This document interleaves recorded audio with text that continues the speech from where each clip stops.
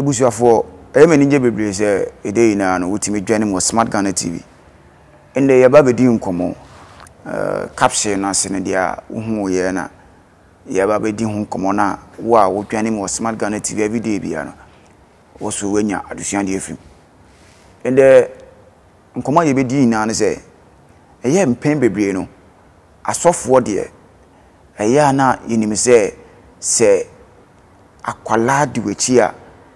eye wo suafo anaze yam kan say Yesu ba no fa suafo bebre nti yam fa ne say ya wo suafo o suan na ebe wi ase no na akoda ne ntokwa ebe wi ase na akoye enyama bi a emfa enidie anase respect emfa mbre asori pehin no empem bebre no aya die nti na ya na asofo ne hyenkoma embem anase asofo ne hyenkoma na fidi akoye bibia wa na me na etwa omontro anase omwana omutwa omontro endi ababedi nkomo bebre afa nsema asisi ewo TV so ene social media no so ene de gosan ya babedi nkomo ejumako omoboa ya na ye di videos we ye de blog social media no so ye kusibot estate omo okuma so fo alameti omo se nsase bia okuma se mpatam bibia na opese wutobi ayo wadwendwene kwadanda efise obi akotobi ma akoya mansosem obi akotobi ma akoya sikantwetwe enti wo so yem hyehyɛ wo se oba kokotobi na de sa oyenya abrew enti mesra wo se Flekusibot estate na momfa undinsa wo so na wo so siwo dan ne emfefewura omotu omho si wo se omopese saa de ne nya etutwa ewo kuma simpatem bibia enti from 0559 6353 41 no mumfo undinsa was na so si wudan na yemfo efira the go say mo akwa ba the Smart Ghana TV me do so oba ye fidie so ache ya bompa say dey na rokost dey wa baso o pay dey this year mu in the year 5th match yam porchina 6th match 6 yeah that is Ghana for year 65 years independence ayeje offense say yeje emfa hodi o he the ekosui oman mu 26 years oman ni buo ni oman ni mpuntuo ni ade a 65 years ne the eko the region na yewom sisi an any 65 years ne ebobla anase say wow ye ma ahwefo ne etiefo nyina kwaba emla Smart Ghana na yen kan cho bi se ye do ma sisi abre ne abre bia so munya bre ene pepa na omo se omo data edit nsempa ene de betima abo o mabrabo se odimi ko Ghana bakosi madani you be catch obi a be catch o se ye nipa enka wa failing in life Ghana failing enka ye nipa Ghana ye nipa te se me no mi no enka be fa na Mr. Ambo ana maame Ambo se wa mobla ekohwini ada say because ohe amaya enu mu independence na then you see say na omu kon kan bebre chen wow who say die ntina ma leadership failure okay ye greedy okay ye opportunist okay and ye enviness ye envy meni obofo pehin ajagwaja di nkomo bi no kan bibi say offense say we akese oman no kwame nkroma akese oman because some nkomo didn't to Kotoka airport so na almost konwo kopache oni ade hu ne say saade na yensusuanso na say sunsuanso bi obebi entina ma wo kase ara o se kwame nkroma ye den enti o se bi on no di independence ni si wa di independence na man I think Sècŕèts na efene kwame nkroma Sècŕèts na meba yeah across Sècŕèts efene kwame nkroma Sècŕèts okay okay enema bibiribi ho no ma ono akasa ogini di ansa na wo konti next stadium e de kotono ana be mana gidi na wo kesi ese wo wuri no wo kesi ana se o kesi hu ni se die ntina ma wo kase Ghana ye kohwini omo mbobla omo mbobla na make to say ye mpanimfo na afele okay broni kokko kosi kokko ujayen se wo ko ni kurum no abakọ sem kire se mo isika bebre dem make what I say but because of say ye do free perfo na obi e pen ho nya ntem nti ye ntimi ahwehwe ye okay we sika omu jan ma ye na sika bebre okay dem ko say but aden na ya wiwie se amoako ne yi ayeda so tie okay so dem ko atiase into we factories akwa me nkroma sisi ye oya ade du ba bi wono so ansa amoa o man no okay because of the mindset about the team so be say oye African nyina mampanyini anaso okan nyina yebom na ebe baako into we ba bi o de Ghana sika ne bi ko gu ya ora say then you see say oya ade ne fa ba bi no obi a ne bad side and the good side but we nim you know ade ne be ka se kwa me nkoma oya ade e ma o man Ghana we have factories a sisi ye ne ade after Kwame Nkrumah no ade a amwa Ghana e cool okay cool seven amwa Ghana we in South Korea then you see say na ye no mu nyina na move yeah I think ye we da kono na ye cool ne na nka o mampanyin jeje wo special cool no stop na amwa ade a ha Ghana kese pa ma ya go back aya bedu sa abiri no e cool kofo kan bi social media nso mo ka se anka Kwame Nkrumah Dr. Kwame Nkrumah sanka oma abrofo ne tena man mu sanka opamo because South Africa oma abrofo ne tena man mu tena man na ba ye kra but South Africa how to me prefer Ghana than South Africa but kunu mo fe mo fe ni tena me ka say yes na iki krum boy fe pa because he is face camp no okay gold is here you have a lot of things natural resources nti na akaye ni say be develop ye nipa no okay nanka yenya enkrofo betimia ahwesu ye dia man but because of say Ghana ni adwen wo Ghana ni tirim e pull him down okay ye fa ne to fom ye say no enye me maame ba no nti wu kura me fa ho dem ko da say okay enti me say ka bi o say ade ye sa ha Ghana aside cool no e political differences okay may we up to date are they had Ghana politics I'm telling you be a politics but in Crawford di omo ye na ye de na time okay ye de na de send this na was when people be twan trust na aba power oba power na this so start twan trust no so aba power into mo boy chaskele ye nhwa de bi wa ho sisi ye was 65 years ye ba be celebrate ya me po china na me bisa wo say say ye koso na ye celebrate and I say stop it but what need mo can say needless ehun hia a waste of and like ye energy na ye can because 65 now we celebrate na dey na adon sisi so okay ewrade nyansam wa ma bibia bi okay ade an won fa ma wan fa kan ye ho enim de okay eno wo sire eswe for ma bruni kokwa aba no aba me enim de ye timi dia ahwe ye japade so dem ko ara se wo hwe solution be na omu baaye no okay na me pese me hu se wo hwe solution be pa na wo ne onim anka Ghana fu mpanyufo no egina so eboboa we de yi aka enim kakra oh she said say ye betimi de mmara ya adwuma mmara na wo say ya adwuma okay say enforce laws e Ghana ebe ma discipline aba Ghana die hia wo ma wi ma discipline okay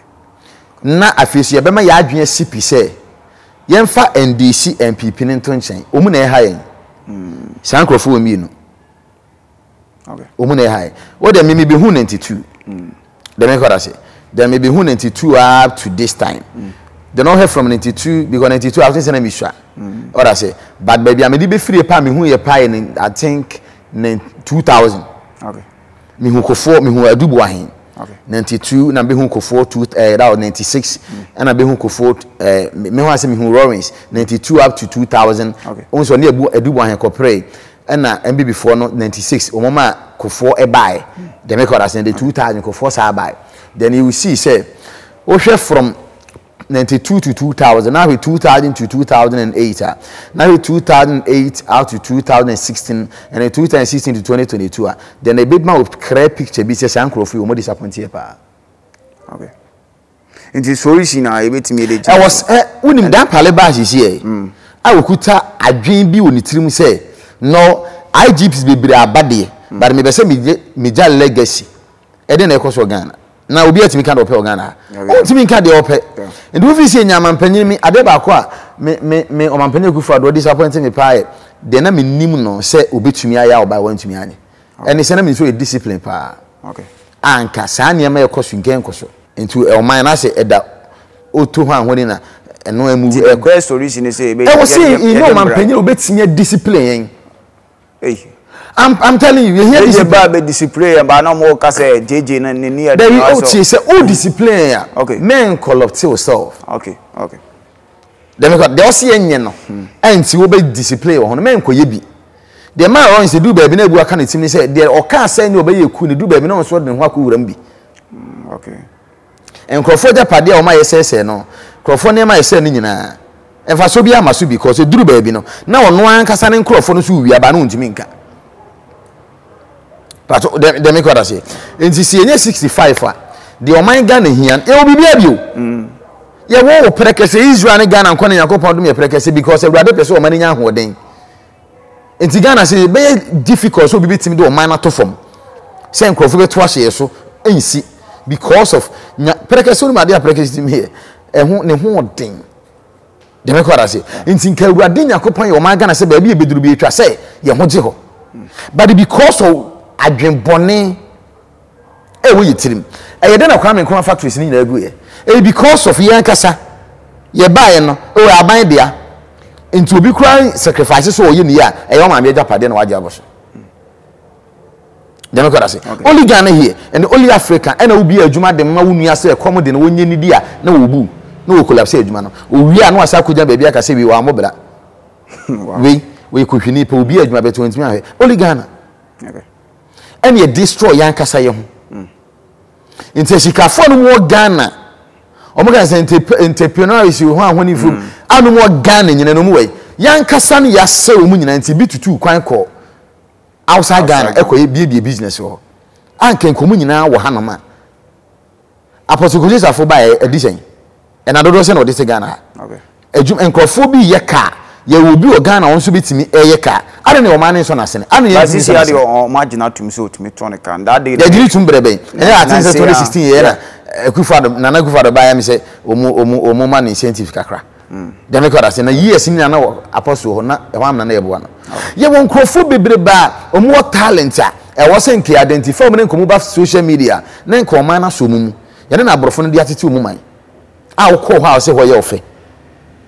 Dem ko say it's not about insult and a bit me am o my Ghana ye okay and ye panyin odidi na tena be o man ye e twa say yan kase ye sake ye mind no ya adwen ye wow na me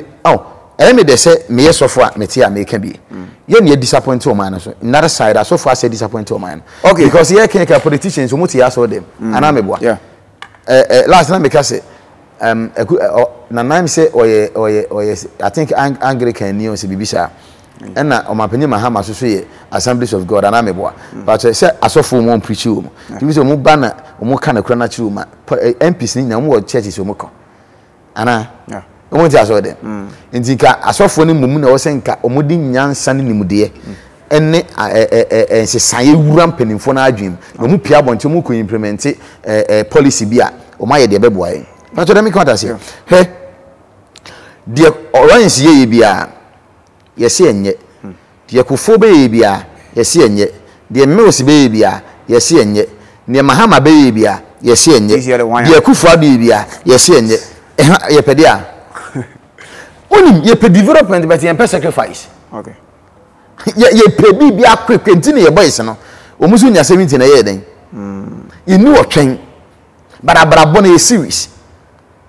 a stage by stage okay ntinka kofo ba odin national health insurance buy no mills ba be to aso man panyi mahama buy no so de community day school dem make what say okay e buy into we say na do buy odifo education abey and ye support man panyi mahama and day school na no osisi no community day school na no osisi no ye man ni si ye no osi ni yie enka free education ba enka traffic light in okay nti say mampemi be ya ade na mo ntimi enwia e say ye mo mo ntimi nye ye mpanimfo na ye mo mo nye ye bire mu mpanimfo na ye bire mu ye hyetemamfo no ye mo mo nye obi te kwan ho ton ade ko ka che ne se be ya tene ka bitwa fa so me nto aba ye de abato ahunhun ampanifo na ntomu ntimi nye de papa maye ba dan pare ba ye no se ono onye onkoto ne so aba na meboa ntu di o kan obeche watum okay also sanity ba system ni ba politicians no musuro abato ntu o ka se obeto abaiti ane pe ontu ye na ha nti ye ntimamfo no and then ye mpanimfo no ye ne aka bom ye disappoint o my Ghana. All right, you need the ghost and you need to come on Smart Ghana TV. I'm watching 6th March, Independence Day, Ghana for Omanya found 65 years. Yeah, in Ghana for Omano, how I corner, any day, you do have a boss and a baby to me, a Gina ye. I think you have a core topic, Nangasa, the ghost on. We are software, what you are sorry, what what's only the Arena of Light Chapel. Arena of Light Chapel. No, na how are religious net, you know, Christianity a kingdom. Sana yeti na sana yenimso. Found na Christianity sana moyeno. Adentina ya na asofo nketwa ebam ho asori so baba sua nyame asem baba di nyame achi na ono so nyame impart spirit ni bia manual. Obedi mo achi wi na afide nkwala na betna social media so kasa mu suban enye munniye bi nye adenti enye kun enye no aba social media several times adenti na the religious ni amoye kingdom na eningu asese totomo because the religious no dodo na ebia mozem som akonfosom ni ade ni ehunu sa ba mo mabaye kingdom amoye different from religious no so na mo face sa eningu asese na edenti na etimi ba ne sa yeah me da asipilo okay then you be showing two angles okay ba ko be kwa for leaders as of penny for and then ba ko be kwa mo enkwala no okay but my mentor can cry before okay now on said then you me the can catch us I don't want to comment on those in your man so you know bet you say penny so transfer message as afar enye anameboa na say penny so tenafima enkwala na nkan yebu na nkan refo na account ye keka ifunu ye kama dampan ye kwa ye benyina na ministry ni ntina ye ni abra ye hwesi benya the body of Christ and then the kingdom no so betimi I spread na etumi aye kama the enimunyama kingdom ni kutana now e kofom the last me ka say church na sinke church now e sinke enti twase nya nkrofo betimi abeyi church na free baby no okay one asofo nketwa no omoye greedy omoye hypocrites okay na omoye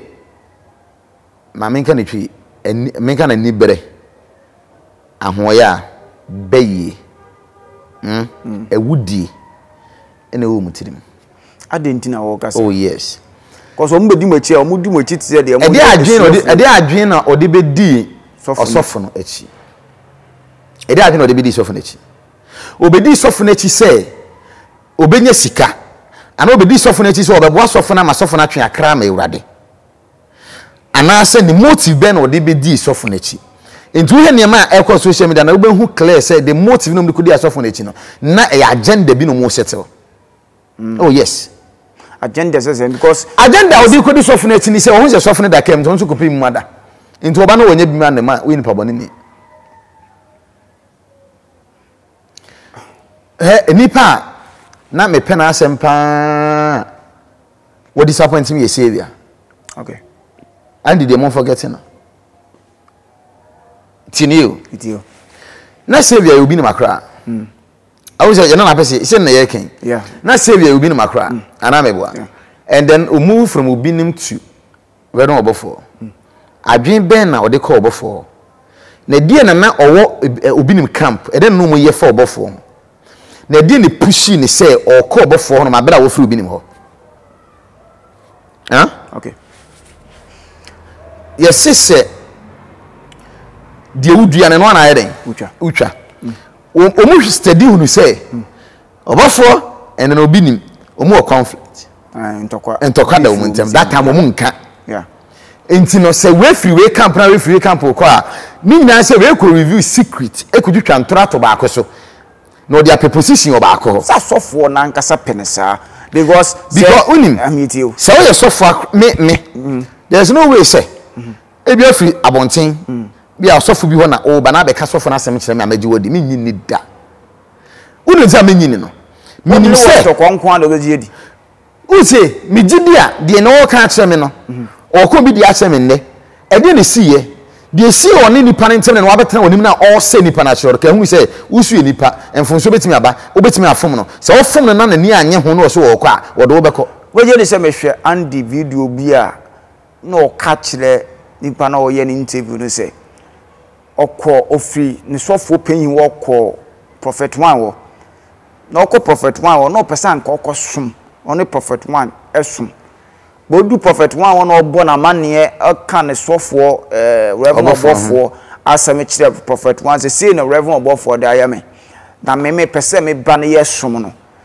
prophet 1 tis asem na no ka say some message we di mema kwan na obetre me fidie so abro akwala so ne vision ne say entina meka se yenwie nkura no yenwie nkura na beba mpanifo okay nkura no me I don't think say nkura na hebone uti entina meka se si edi nkomo okay so onye hebone dia why social media because my boy na papa me dey why you juma from afimina into one for the contract on this often sign number oh can say oh yes contract on this often sign say me no be juma 6 years okay mame car mame fie so me car bo so me say on fambra na yenhwe da be yen car asem o ze me do juma de Saviour ni nyina no ma de kontia da bi ba Saviour so be car so pe car oh me si unu ma de kontia metio ni tu na fom kwa de bi ade ntina o kasa na woda wona wa na anwere ha me si boys ni o ma na anwere ho da se Obofour no obi ni be free ye na trigger o de tie eno ahomachi mi se be tie ni pa okay ni se mi na se Obofour abeka se onfo obi tamfo nya ne tamfo okay enti o tie Saviour ya odie ni nyina ode edi bi ode ye ni na da do be hu ni se won fisu da se Obofour ni obi ni be free ena na Obofour no obi ni ma be together wow enti o ma mo hu se sifom ye na me ni abre ya pain me tie na me hu se onko di sofo opeso onya sofidi no onko yi fish wo ba bi okita wo no okita wo no poda onko yi nam no family dwumeton because se wo ye sofo asinyame afro na okuta sa adwempo we se me firi he ekwa ha kosei we me firi ekwa akosei we dia hu na abo no ofi se wo no obi ni wo secret ebi ono Obofour secret but now no Obofour no obi ni ma come together no ebi omu nyina be di nkomo achi mu ho me say adenti na sankrofo miensa we opambo obi nim and then Obofour I don't know mon kra na ko cycle tio I don't know mon ko cycle okay instead am say e ban panifo no so abeti ase o mo hu say hold omu nyina kodidi okodidi akakra na odidi akakra na odidi akakra I say so no ye na mfo maame no papa mu obi no omu fie na ne de ayeho ayi adidi bia afina me tedi ya ko da se enti omu kuta adwen bi se wo de enya asofudi no mu di o I'm telling you what you say was sana me wo ma asori dada eni so na wo wa asori dada dia ana na ofi obi ni ho no wan kwa na wan kwa ye wa asori na ko Obofour obeka aje se no ko pe eta Obofour nzu oton eta mama obi since Obofour bi ni TV station phone ni nyina asese no da be no hu se oton airtime awobi a Saviour ka se me say na wo ko pay airtime okay omunya futuro mu tugu ni pani no okay omunya ene sofidi no mu die omunya ya na no mu be sa ama niema bia na se enye no be sa me ababonti abekeka okay edi bia na edi na esem o be sa ne abagobo dem ko da se because do mu ye no be push en o tse ni video na why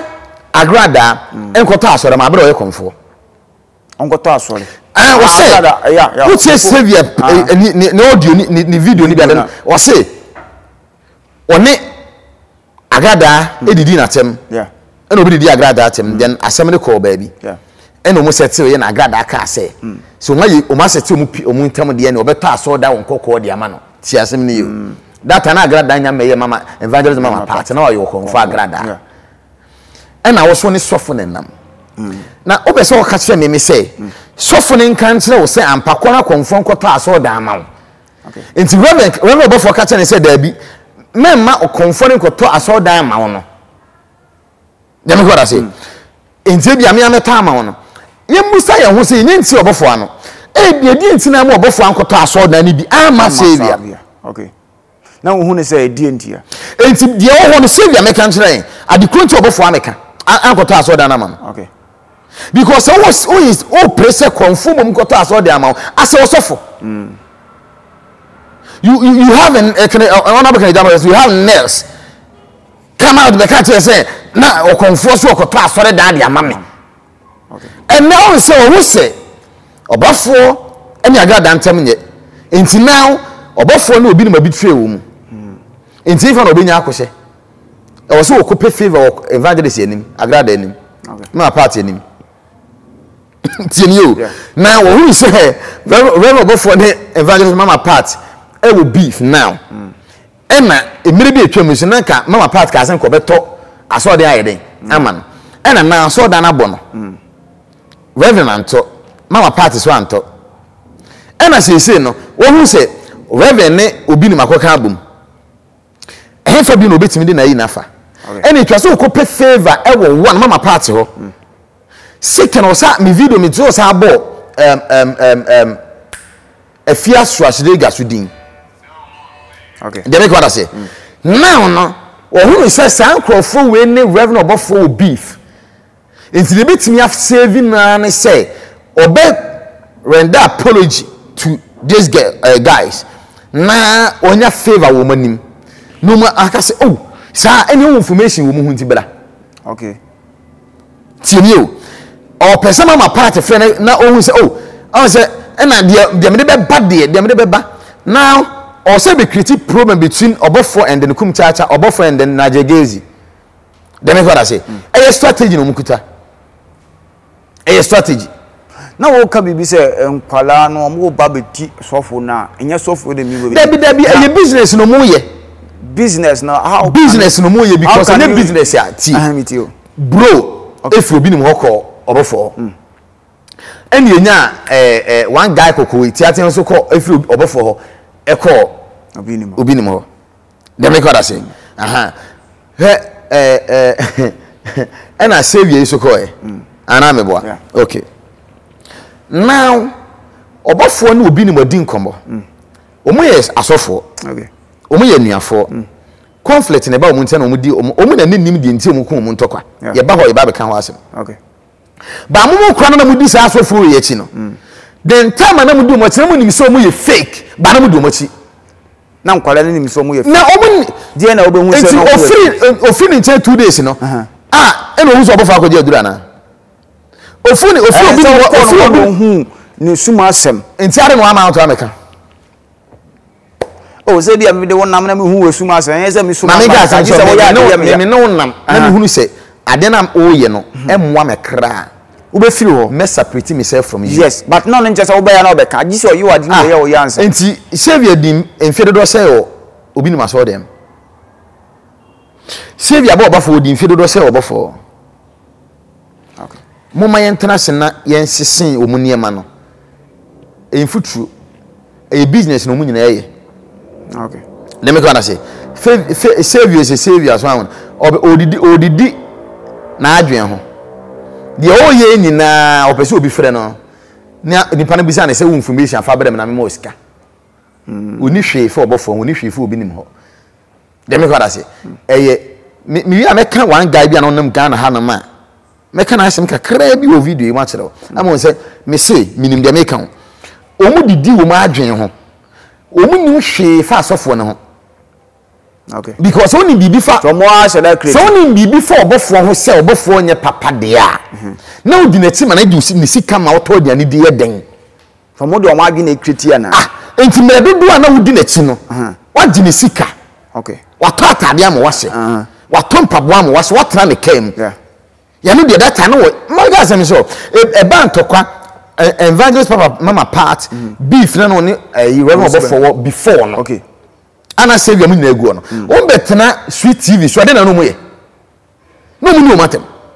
that time no fo Obofour papa no fo ndabi enu ogina ho kan che ye say wo chen Obofour ogina kan che say Obofour ya akora ho na say Obofour ya akora okay but what make what say o problem bu ni kwasa na wo nya na ase ne ho bon Think Obofour kota so dan ma Saviour e won kokwa tinka Obofour so panyin ma Saviour meboa nipa nye nkura o me tie asem na me tie ko deep na me de ma adwene me nim de nyame de ama me de ato ho okay utie ni semi yawudi na woni mu wo na anyene ho da sei sampanimfo ne mienu umba be kan bom because this year the ultimate nkwa into apem enti se obi nim be gina wo ka kire wo say Obofour anase Obofour aka kire ne say we mu the demands na ba ya eye true or false unjin this o mu call with nyamesom kroje ba mu kodu wa na sofo na say we ya committee mu na mbetimi akwama mu ko gina so ohie mu TV so enti e say e bo pa e na akoya adwuma na wi contract enti na me so fa na contract na me kire because for na so for painful na ama because me tie me nim hwe na ma ba ho se na me pe wa asem ya ba ka se me ye bia me sa en se ma ba ho me sin na asem ene na wonye wa dwen se heaven ti na wonam because malam ko sam Bible na me so me ye bi me se me ba won chen na o ya ade a ne me ma brabo a me de ko heaven e bo ebra I'll tell you the truth. I'll fight for my life. Ebi onim. Why na enim? Into onim dia ene ye de na afi do be hu ye. Ofi ne nchen wo hu ana. Yeah. Enya no kre. Me. Me se omo fake enyema bebre. Okay. I'm telling you. Utie ne nsem na bo se o fake enyema. Here say eno mo de nam. Anya sa dia. Tama na obetra street TV. Okay. Cash TV. Na omo din krofo atem fight ma read on Obofour no. That na reverend papa na se no nya papa me to ono asevia na boys ni bi omo nsem a omo ka se wo fa ne se esuafo na se sofo mpefo na nkwala na omo nsem bi ebu wo ka se ye di asofo bi echi a na sofo ne de otimi ma ye so na paye morning devotion na se akọ radio so ko preach ba sofo bi omo ko di omo echi de omo so na pa se omo ko preach a omo twa dongazi ya be de omo boa oh la se enen to na wutwa che Ghana for dia won ma de kronti ase so mu so no ye Ghana now de ehwe tie ni se ye se obi okay de me kwata se de ehwe tie se ye obi betena se obi aye me bone o se no so bi ubeje de se nipa ne nyan bibia mera TV enti adenti na tema na woti TV ni so di atem no one country ye say onye papa enti de okopen wo ye ni nyina ma wa enka ba be di na atem enen ka be so come na si so wo de di obi no na ofi say enipa ne mumu nka no kore nipa ne se no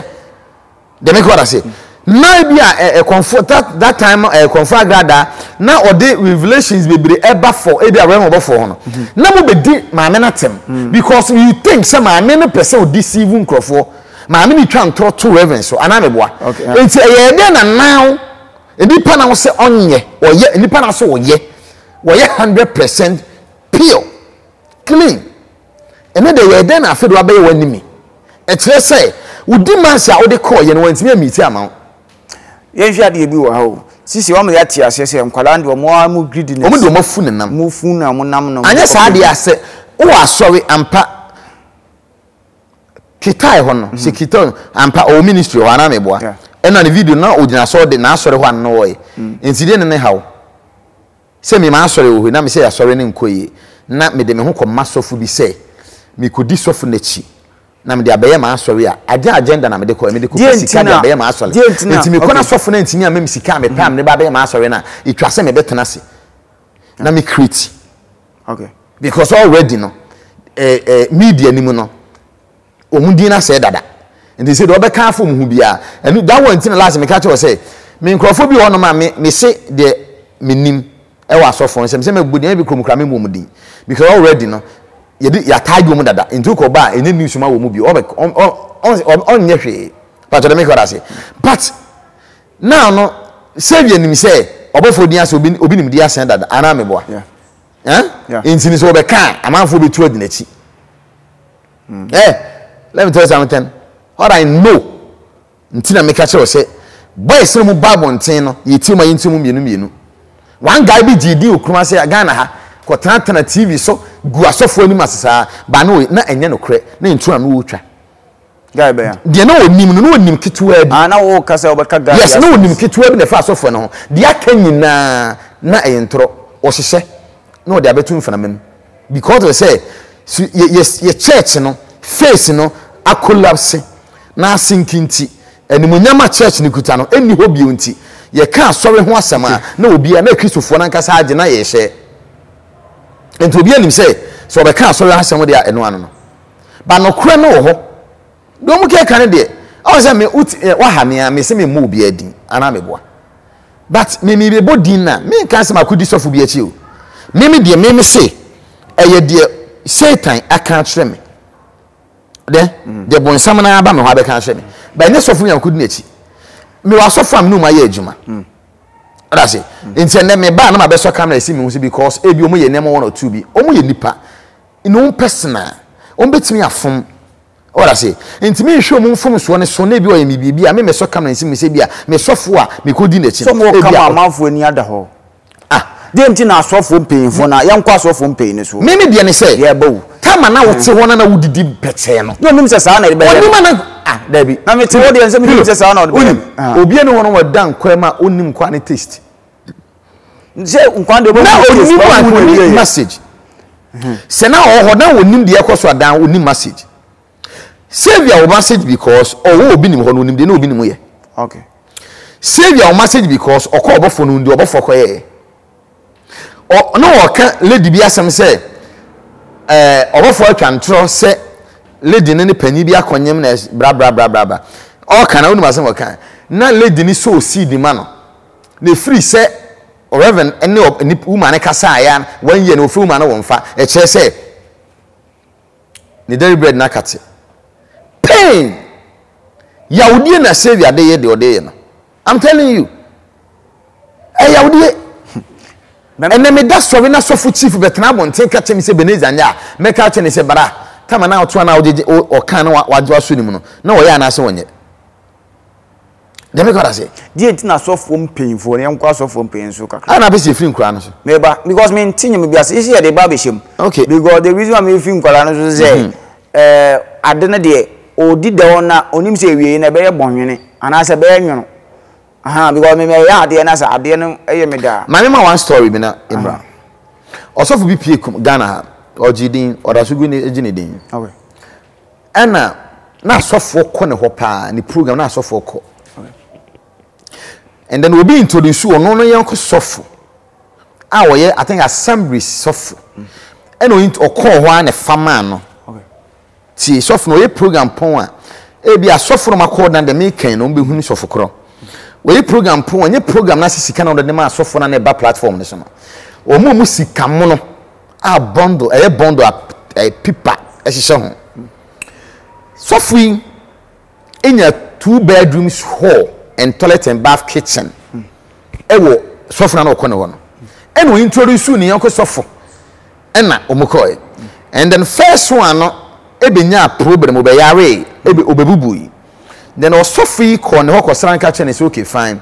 say obompa ma na ye mama na anye obe fly no okay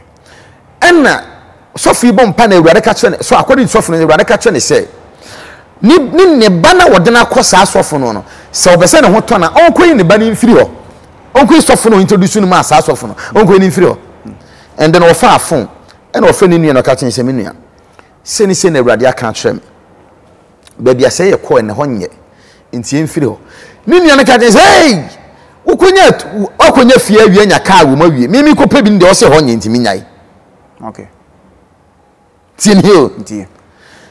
ono onya problem na wo ka chi ni nua no denti o se o ma na mu we pese o twene because onya ne de awie se o ko ne munya da ko san emu odenti na o ka ho na mu se bonyuma ne ba ho ana wabeta bonten be didi entumba enkwara be so mu che say asofo ni nyina o ma anya hwea mu da na me ka bibi se nkwara de o mu ko se o mu kwakoso enya na kre oh na me say nti o mu ko no mu so mo ya fake dada asofo no mu so mo ye fake dada ansa na mo ko Saviour nim se obofo nye papa ansa na wo ko na Saviour nim se obi nim onye papa ansa na wo ko ho asem we die bro enim se we obofo enye papa ansa na wo ko no kre na make a chiro me pe why kokone say owo bi nim hoyi is it prince they will feel about for call obi nim hoyi odi abi ati e wo fit me ne Kevin nim pefe say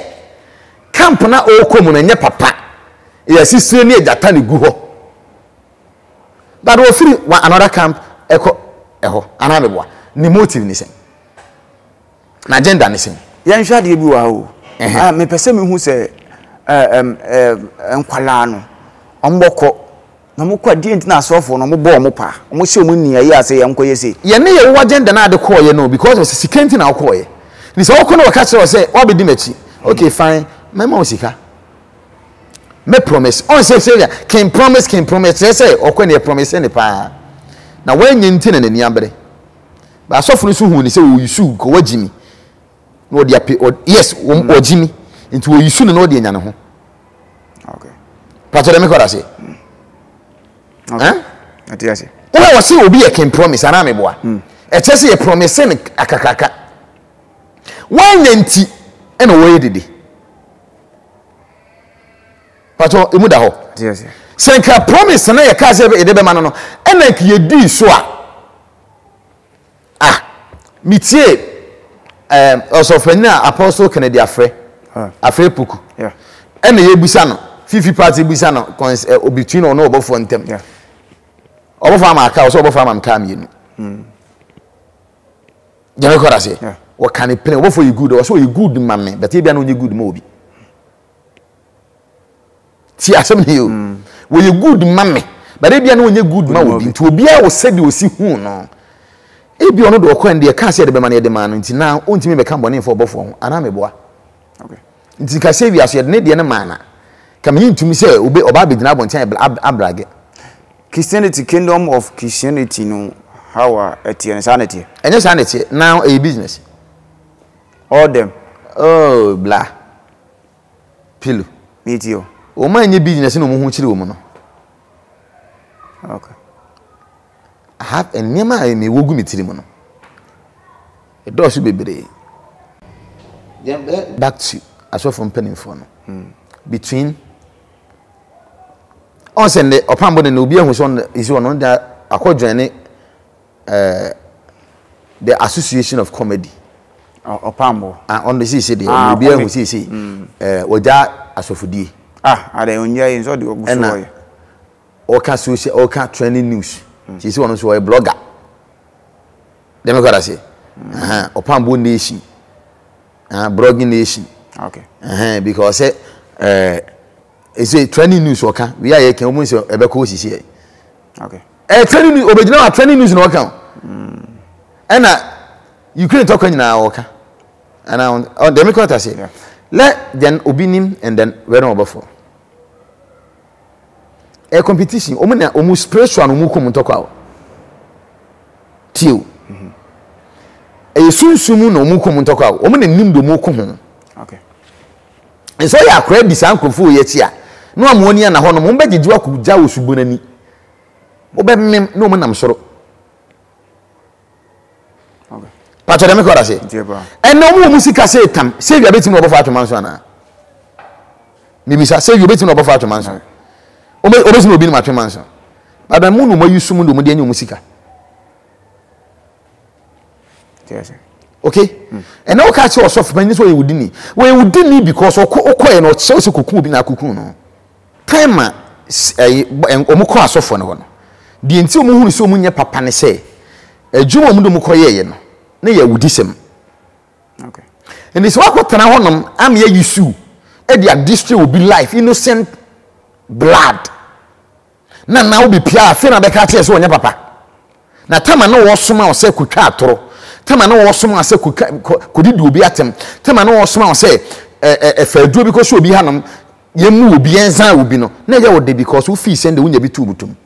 omu no nyina na ye fake nto mo fuma asem free yesonko okay dem ko da say omu ni o ma so fom panimfo ni na e no mo ye fake nto mo fuma asem free yesonko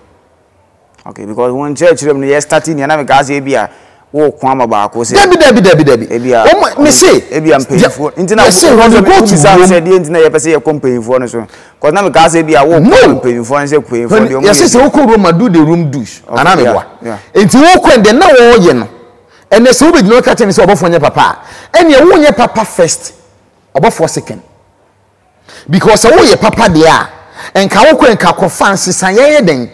ekoho se wo ntimi afancy san akona ko support de na all ye ne de a wo so wo nye papa ni ka so obi atrust wo omunya ma yen okay ayi nim no kura ne ye meka ene omumu ayi omu fin dada no be kire se obi nye Pastor, let me go say. And can't they say dancing for insurance because they say say she when you were in it. Massa and yende. So then should not then show you who finanum goo, your man up here, 1 million. I found a back into Massa, Ubia Uni. What where DB? Pastor, let me go say. Or friend who are here, or when he now send me to some new awesome. Now the friend catch me say. Me fini camp na eba na o se no ka se me se no se me die de na me boa ofiri won kwa de obegie di ofiri won kwa de obegie di cause on na ye de nchem ro se bo mochi chie fin so o se bo mochi chie fin so be ka de nchem wa anyi na ti ni Saviour fi obofo camp e de ka che na na ho hi say na obofo say ye me ye say ye twa ntoro che ntoro se ye nyi ni say obofo o hi be die di but o hi o je don so onyi ni ye because one can who say so mu set agenda there now Saviour na se won bi to one can who say enne se Saviour be ye Saviour ma o ho hi na obi twa ntoro ache na o gidi a that bi ni so ni nya ban beef a on so be kan de so kan che no onye papa because me and trust Saviour obi obefi say two camps nyina be kan asema che obi am obi anyini ko mu nyina anya papa Pastor, let me go to say. Kotama no dema no sata de fita bo suit no. Wa meka nche so obofo nye. Wa meka king cobra we said dem and dem. Now na beka king cobra. Na wo ka boy bi die say boy ne ba bonten be boss sofo bi din abla na asam no krante sa. Yeah. Ya boy ban am because me pese me hu ni. On say social media no so na be follow us. So na me sure say wutie o mu na wantie o mu yi a. Okay. Ubedi o mochi ba last minute no. Na nye no kre omu kriti omu flemu yaudi no mo de do mo yene nyina that guy obeka ansem akese bebre fa asofo ho na nka na se ensusu later on no enye no kre ba still order so ye na me person no ye be call on topic ni so ende because ono the whole show ono nko a me de ne transi america ono nko a me nka obi ade because me pese ma chef every day be the obi better TV so na say smart Ghana TV has here e no mo dwen say the e ka no e ne kure me so kura mpo me because me bi say omo omo aka omo e sama a kira me nti ye hu ni sie ne hu say sankofu omo ye ntro nti ye mo mbo platform no so sankofu omo de omo ye asam na omo kana mo ye ne kure ne ye hu nti say if say won kan sisi ya dia da ben yeah so ni me say since am ba me ntwa won toro da ya me kwara say na ade a me mpem kuntumpu because me nkan toro nkyerem fan koju bia bibia okay indiana me nkan kre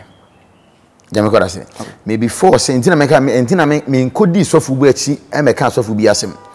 me ba out no me same de me de me ni na hia na asem wo ka kire me na me de ba abontin say de bia obi a ne be da but we ma omu enkra ne de no mu ya asofo ne de adwuma no mu no mu ye Yanjua di obi wa Dr. Owusu Bempah ni Agradaa almost 30 so mo kan sembi ewie na akoye ntwokwa na nkwala ya so kan Agradaa na Owusu Bempah na nkwala ya kan ho na mo tena social media na otoko na mo so ato aba onze nkoma ye di ya na sisi ya bebia Agradaa ene Owusu Bempah topic ye kodu with the court so I think say we follow kakra hu ni say yeah I say also friend Owusu Bempah of Penny. Now then now mama part, evangelist mama part, and then confirm Agradaa. Okay. A pipia. Ene timude. Ena ema also friend Owusu Bempah ku wie baby o wie sisi odina court yi. Enani na na ho. Na wo senku hu na fa se de ma amene ye no. Ojeje no akosinke no ojeje no eguna nim ase but we hunu enna ebi na make boys ne de no also the same thing enna so many Owusu Bempah kra ebe tena ho no me ye dede sa di nkrofo atam sa omu kwano ma no ya ba na papa ne to won ka hwe dem ko da say Bible say hand sum the tracker be na ye wo okay that time na ma me ne ye konfo o ma me ne kwan o ma na opportunity ma ne ba wo church obeyi sika ba for the you oje na esemu you close the man now the ana make say uko be nipa ne wi na be ka na kira asema me nja nyu ni sha okay and the ama omu issue me yana me kom bebrebe ni say konfa Agradaa any of me no Owusu Bempah na omu ye cruise e die ne see yeah dem ko da say that time me nitimi beka sofo ne dem asem nyina na ne mane so abetra akotwa dem ho abeto se nya ne kre enti ade na ekoso ade ekoso nyina na say business omu nyina ye okay omu nyina de social media na peska omu ni pe fame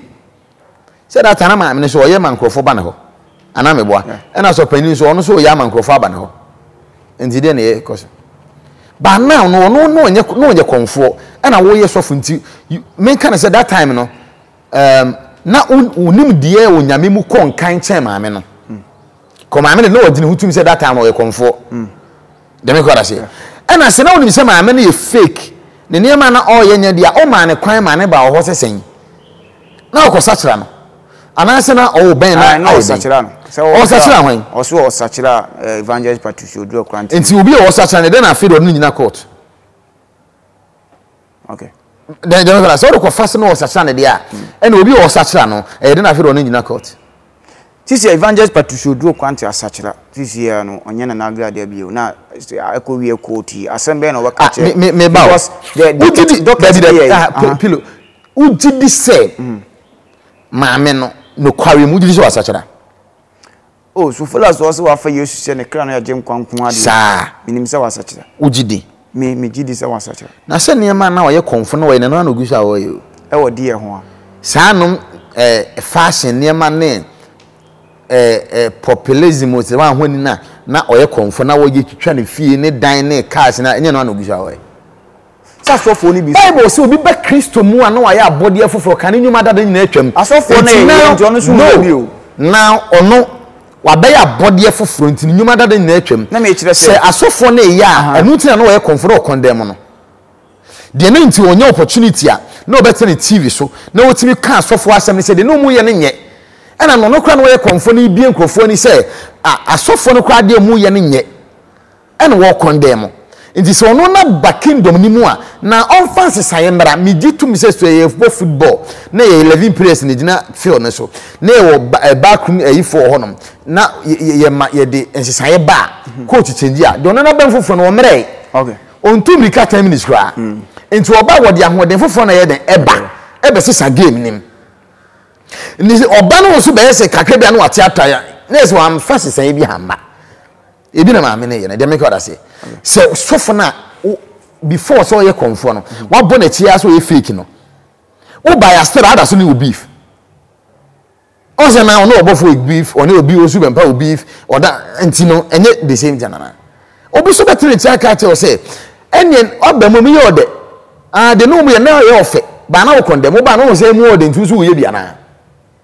okay pastor dem ko ta say ni se maame na sachira de o me ye hu sachira ni say Zakio says was asane hu de oye nim so asasane ne utimi se atwi onim pa betena social media so ekoye na kan of friend say na maami ni kaya obofour be ka say na ode ko afum leisure so say de o so ode ko afum maami su go twa ne de bae na me de bae na emfa so bi ani so okay now the maami no ewrade de asane san so me wi ni souls okay on ka so me beef no ni sofu bi anye because na o me kire se we ya beva sofu ni because wa konde omu da entina no o me prove say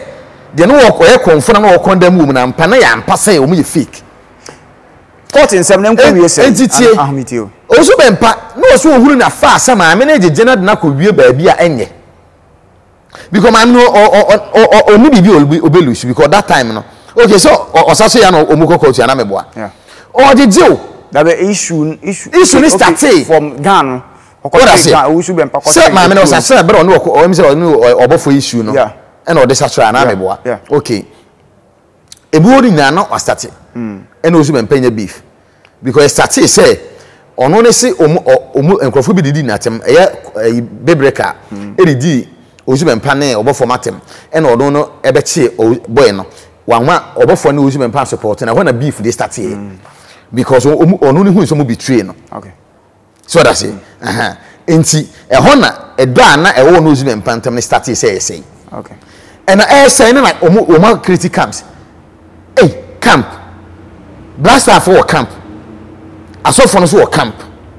Anameboa. And akonfo no so camp. Ye twitwi nyame na se di nyame ho agra na se ede na ekosi. Me ga asem so. Okay. Ada ye betena se ofie wi mu. Na ye se ye sankrofo bi la abobodi no be hu mu ye papa no mu ye papa. Okay. Patole me kwata se. Enti na wo sen ka osofo na ono ne hu ne hu so ye sofo. Also hu se the maame ne ye ba kwa kwi sen. Because Bible say, nyansani ohunu bone e ba otumri kai den edwane. Ba ko na ka ho ne de ono aprekosia. Nti sofo no ono aprekosia aye na wakotom. Maame ne sumfidie e na yi sofo no. Nti case that sofo na make us na ni anaho. Ne nkura na gige no. Now also the sofo na be tuo in front of camera, social media. Now sofo penyini te hohwe. Na sofo penyini so to car. Na oye president. And now you're untouchable. But you see pa. So far, ume peace no. Wo mumu na otu car. The go sa. Ma me ne ho. Utie sisi ya no. Ma me ne de ono ni tie ma me ne de otini fie na wo ko ho. Utie sisi asem si na ewie se dua akoye court nsem. Docket ne so ye Agradaa na akọ report case no. For the peace no. Assemble na woka chana court assembly intimi nje di intimi ka court assembly evangelist betimi intina make us na obetimi asset example so okay fine na ma be born again sa na pese meeting intina o se kan nyuma dada na oye ni nyina de emere no obunani gu so ba now no de oyi bia no ani awurade ani wo ho intina na o so abaye evangelist no on set standard be na ye hunu se ampa but me to me Mr. Dina still ano. I say, onye na adwen say, obema kwanya manya misunshum na control no. But now no person what say asofo ne say, still what aso ye Patricia. Dem ko say, still na say the character the go bia na woni mu e wo bera no ye konfo na say star spirit na da so ye den e woni mu because what see the video am here na say ya I say o ma kwan mo beef on me say no o ba kwan e na woni mi dada say me bo dada o ye konfo na wo bo Obofour ba o be so fi so da so ko bo Obofour na Obofour nim de o yampa wo so Obofour nim de o ye e na wo ba be huru wani ababie ti die na wo say o de kire Obofour ya de a Obofour ntumi nye eni say obeye papa Obofour ntimi nye sa papa ni bi na me yehunu se ampa okọ wanim ba se still ano se oda so de car be kire se wona obi akototo go car ena obi ntimi license ne car ena ade car pie first ya de omu ye dada na wo so ye bie si difference bi anim nti wan hwe ya ono so me de ne be ka omu nye papa na na wo de ne be ka omu no wo ko na omu boss ade ni bi kire na wo de be ka da bi uti ono na ba na wo so ne be ma me de na ka ho ebi enen sa so na ene sa de ani o maye huru se wasachara okay pilo waso bi be Kristo ma na ya abode foforo kan nyuma da de na atwam ti first na utimi eye talking point edi nkrofo atama na wa ba ya abode foforo bi aso so e de sisan na eba intre ma da illustration is so be a football team no mo bo say no ye share kotokufu yi ora say yisi suli na ye de yi ba on so be say ana meboa enji sa ana so ye kotokuni nti ase yasem nti da bi me de me nim team kura ma dem ko adase enti ye de obi se ye de obi bam fofra oni ya hoden fofo na eba enti mama part me de me ntimi between fo ba me tim advice no say de no say asofo na ye na no wo condemn wo mu no se wa ba awurade mu a on fancy san yemra. All right, you go through your now. I think say all the trending issues are social and in the media. So you go sign your deal. The last topic,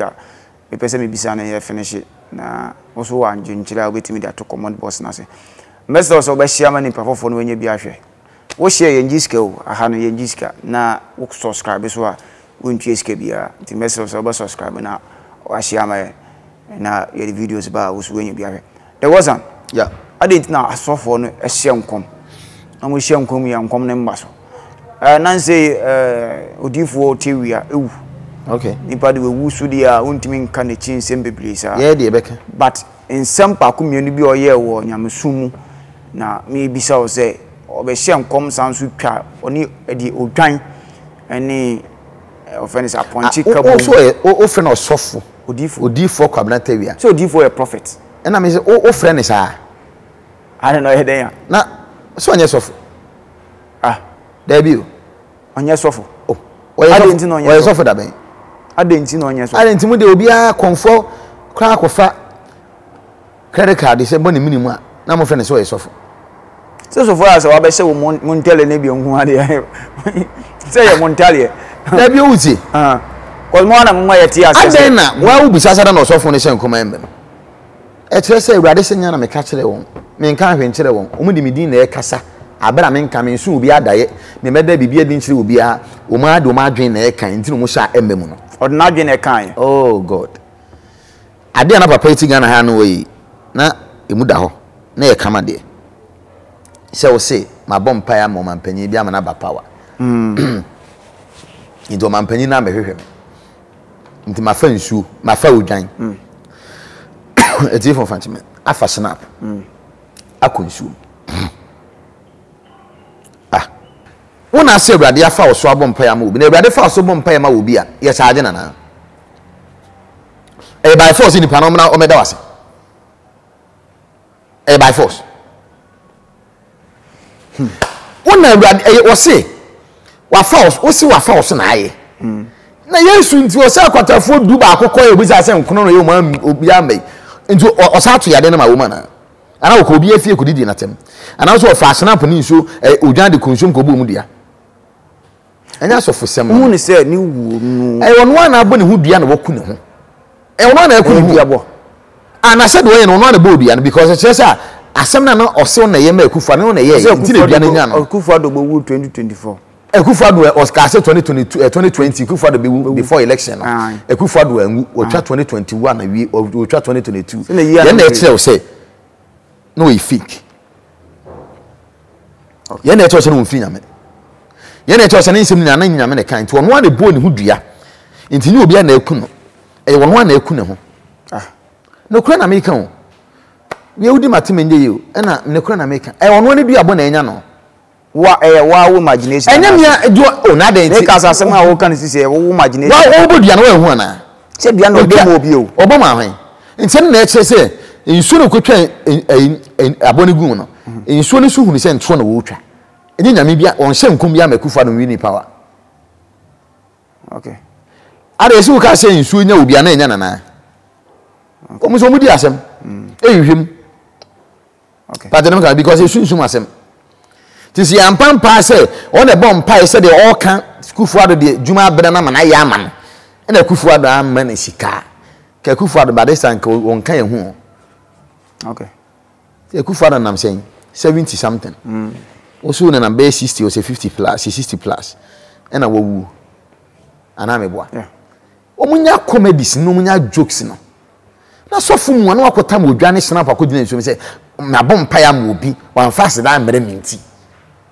ebi na papa osofu mi so ye ya ise oda dem no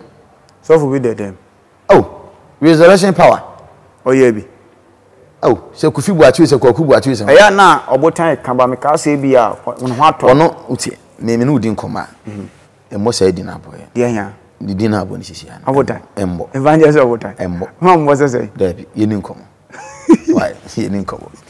because me mpinya atwo abrabo mpi David okofa evangelist your friends say resurrection power asema ba na ye ka ono so be gina ni platform so ni altar so ena mama oba meje mama osika meje wa medasia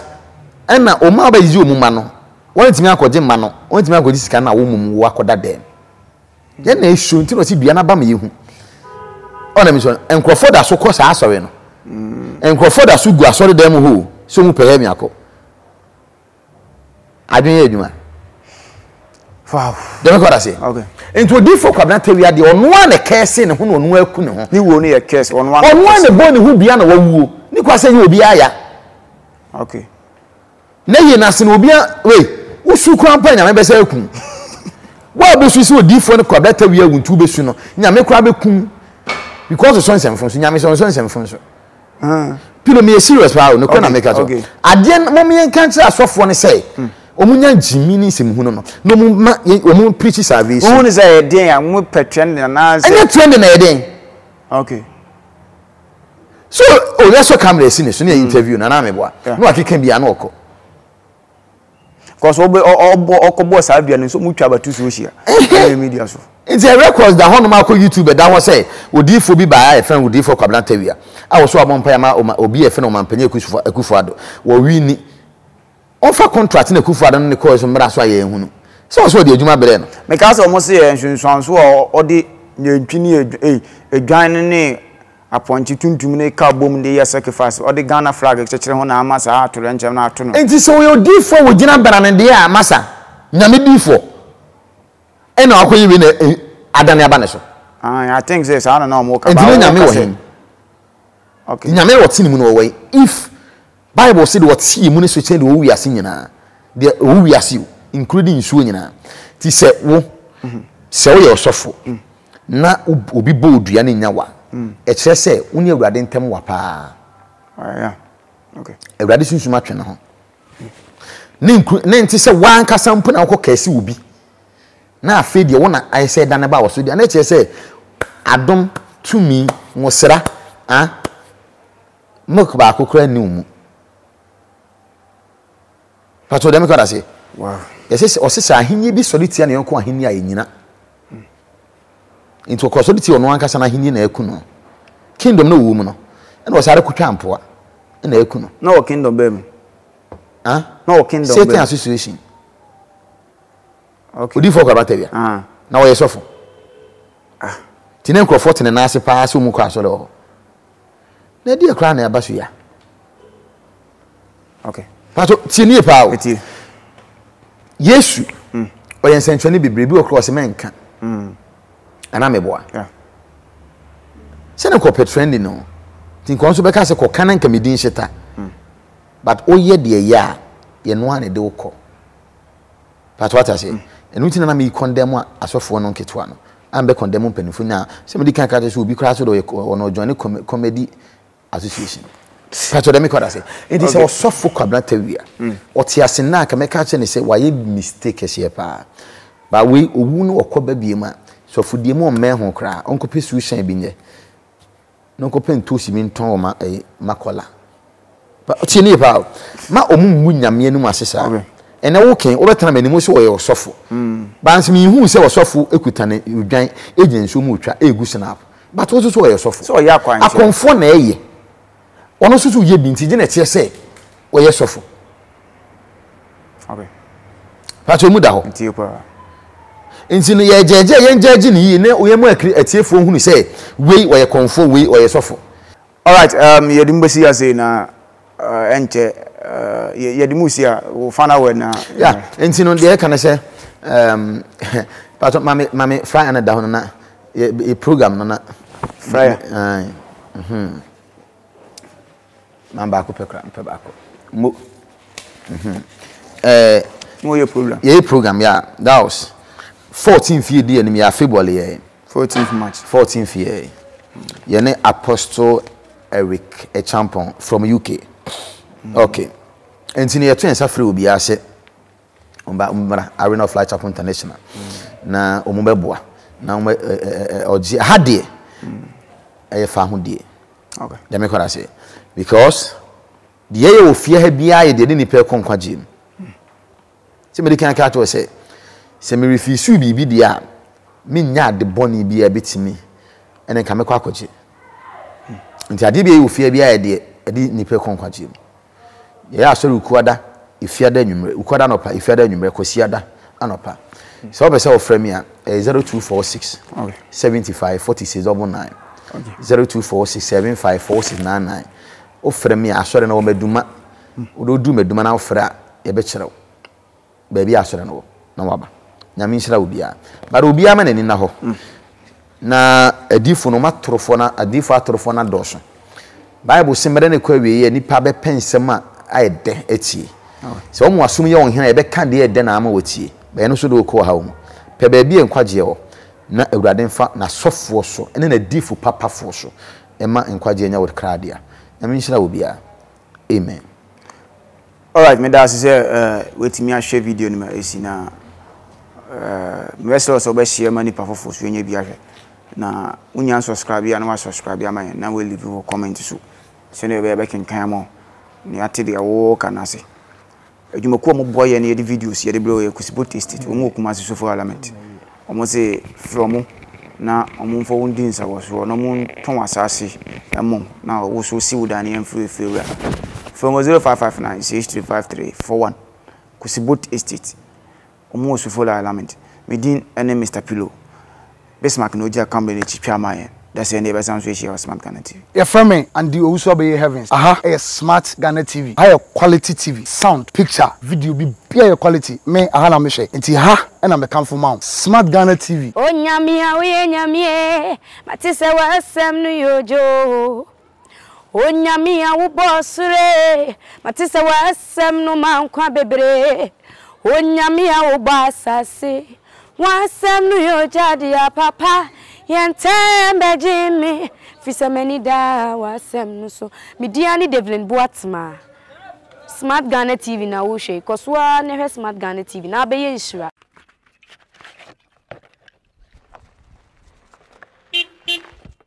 na mani anu wo ye bibi ye mese masasi ya metosi hanra mese me be yeso adwuma Meka man fone langas aba hwime nra na na me se me ba ba bu omudua obi ama fon de edua na me de betete me ho na ni bia bagana bia ba wiase be bodua he woni kira wo sa be modua hoho ne wi akokwa na ni abo wonti kusibotu nka kusibotu ontene nka dabi na kusibotu adawroma nnuanu ma be wa buruchire bi ni ho wo ha wo na sase ho pepese ye boko bibia ye kama mbra no ma be wa America de wo Germany de wo London nya na anu ya krokọ Russia oda wo ho anani abre no kakra bi ade brem no ndi komo kusibotu ba ma na sase ba be dwisu say kama be start wa omo san dwisu free ba ni be ye bibia me de ya jimi dwisu asika ya jimi grades ka ya jimi asosika watchman asika nyina ya sanje me ba so ya se asase na nyame de ya je free nsem wasanya awreho no tikumase mani ha no kasa woni kusibotu a wasama awreho pa madam bono ene e fa me ko kusibotu na se Russia fo nyina be san me ho si edan de a me sumenti mi tena hasa fa me ko